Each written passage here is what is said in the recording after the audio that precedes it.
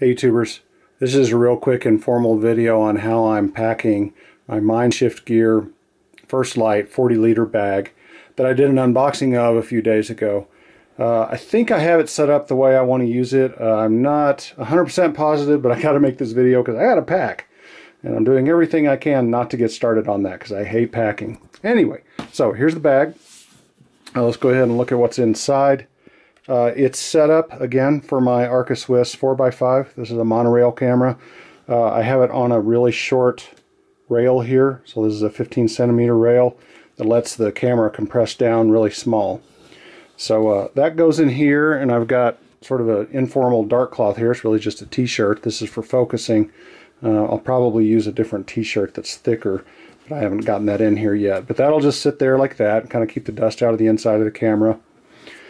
And then I kind of just rigged up a set of dividers using each of the dividers that are included with the bag, these ones that have the Velcro midway, and I kind of hooked them together so that I could separate this section here. This is 4 film holders, and then moving up here I've got this kind of top layer. In the corner here I've got my loop, my focusing loop. In this little slot I've got my incident meter. Then in here I've got 2 think tank, I can't remember what they call these. They're basically little kind of accessory bags. I'm going to do a video on these at some point. I keep saying that and I never do it. So I've got one in here for the gear for the camera. That's why I like to have these. I have a bunch of them. I keep different sets of gear in each bag, and then when I'm taking a given like camera or computer, whatever, I just grab the bag and I have everything that goes with it. And then the other one here is for my digital camera.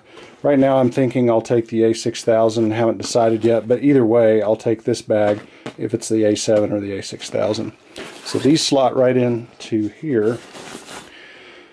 And then over here I've got my lens tier, I guess you'd call it. I'm taking 3 lenses. It's making it a pretty heavy setup, unfortunately.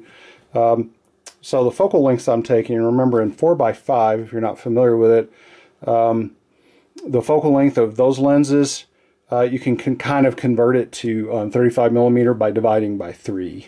It's kind of a rough estimate. So this one here is the widest lens I'm taking, and it's not all that wide. It's 120mm, so that equates to about a 40mm lens.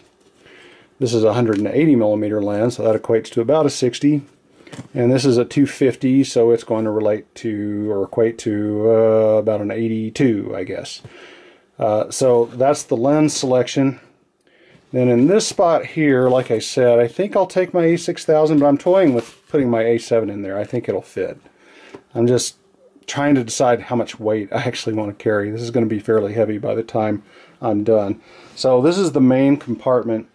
Over here I've got another accessory bag. This is my computer and iPad bag. So I've got like a power, what do you call these things? What are these things called?